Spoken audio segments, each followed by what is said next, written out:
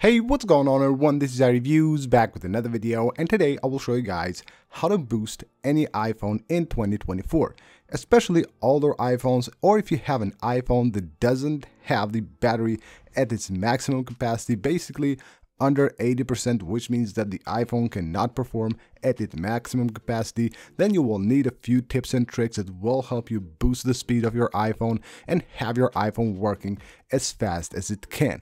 Now, first of all, one thing that you can do if you want to boost up the speed of your iPhone, and especially if you're like having any problems, any issues with any certain apps, is clearing the RAM memory. Now, by far the easiest and the most efficient way that I have found to clear the RAM memory on iPhones is using the camera app. For some reason, the camera app, once it's launched, it will clear the RAM memory. So if we take a look here at this app, you can see it shows how much free RAM memory we have. Currently, there are 424 megabytes. Now, all I have to do is just open the camera app, and once it's opened, I can just go ahead and close it right away. And now when we go back here in a few seconds, you will see the increase there for a gig of free RAM memory. That's how easy it is, and that's how easy you can do it without using any third-party app. Another thing you can do is using a new option that Apple has added with iOS 17. Now head on to your settings, go under Accessibility, and then under Touch right here. We will find here Haptic Touch. Now Haptic Touch is basically everywhere on iOS. Now if you use the default one, which will be the default preset on iOS, it's kind of slow. You can see every time you tap and hold something, it will take like a second to actually pop up. But what you can do with iOS 17 is choose the fast option, and you can see how much faster that is. It will actually make a big change when using your iPhone on a daily basis. Now, one thing that we all knew, and we knew it the wrong way, is that closing apps from the background will make our device faster. As you can see right here, I don't have any apps in the background. That's basically just the habit that I have. I always close out all the apps, but that's the wrong way of using your iPhone, and this has also been confirmed by Apple. So what I suggest you do, apps that you don't actually need a lot, that maybe you use once a day or in a few days, you can close those apps. But apps that you use daily, like let's say your social media and all those daily apps that you use on your iPhone, don't close them from the app switcher. Leave them here. That will of course make the iPhone keep the apps there prepared to be launched anytime you need them. Because once I close this app, then when I go to reopen it,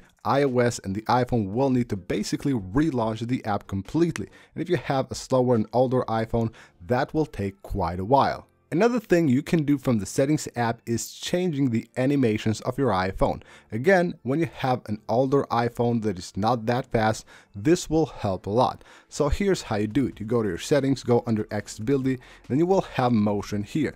Now what you can do here is enable reduce motion. This will basically reduce all the fancy animations that you have on your device, but of course will make your device work a bit faster and a bit smoother. Now, when it comes to iPhone performance, especially on a daily basis, probably one of the most underrated things is rebooting your iPhone. Rebooting your iPhone will do a lot of good to your device. It will clear the cache a lot. It will, of course, clear the RAM memory, and overall, your device will be in a better shape and will work better. Now, if you have, again, a slower, older iPhone, I would suggest that you do this daily. Just reboot your iPhone. You can, of course, go to the general settings here and then shut down and, of course, just turn off your iPhone and then go ahead and boot it up. Or you can use volume up, volume down, then press and hold the side button until the iPhone reboots, until you see the Apple logo, and then you have done a forced restart of your iPhone, which is basically the best thing you can do to have your iPhone be much faster and basically have a fresh start. Now, one really interesting thing is that I've seen a lot of people use low power mode on their device a lot. Like I see people with low power mode turned on when their device is at maybe 40 or 50% battery. You have to know that it will have a huge impact on the performance of your iPhone. Even on the newer devices right here, you can see how good and smooth this device is. Of course, it's a new device, but if you have the battery here turned on low power mode, you will notice that it will start working a bit slower, which is really crazy for a really new device. But what I suggest you do is that you don't use low power mode when you have maybe enough battery. I would suggest that you only turn on low power mode once your iPhone has dropped under 20% battery. Now, one of the things that your iPhone will need to perform as it should is free space. If you have always very low storage on your iPhone, that means that your iPhone won't be performing as good as it should. What I suggest you do, of course, you can just go to the general settings here and then go to the iPhone storage, and right here we'll find everything regarding the storage. You will see what is taking up space on your iPhone. You will see all the apps here, all the different apps, your photos and all that stuff. What I suggest you do, delete whatever you can. Don't keep apps or don't keep long videos that you won't need in the future because they will take a ton of space. Delete them from your device. And if you have apps that you have installed, let's say for like a couple of years, and they have accumulated a ton of data, like right here you can see Instagram, it's crazy. The app is 252 megabytes while we have 6 gigs of storage that it has been saved right here, documents and data.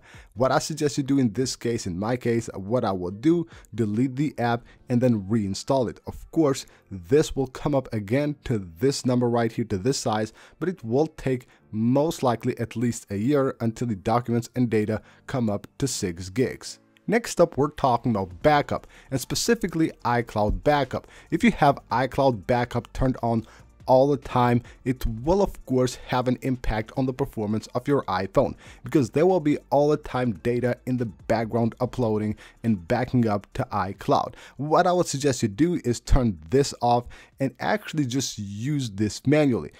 Maybe in a few weeks or a month or so, you can just go ahead and manually back up your device and have this feature actually turned off so it doesn't use just like CPU power all the time. That way, of course, slowing down your iPhone all the time. Maybe you won't even notice what is happening here, but backing up all the time in the background, of course, will cause the iPhone to work much slower. And then will be the location services. You go to the settings, privacy and security. Here we have location services.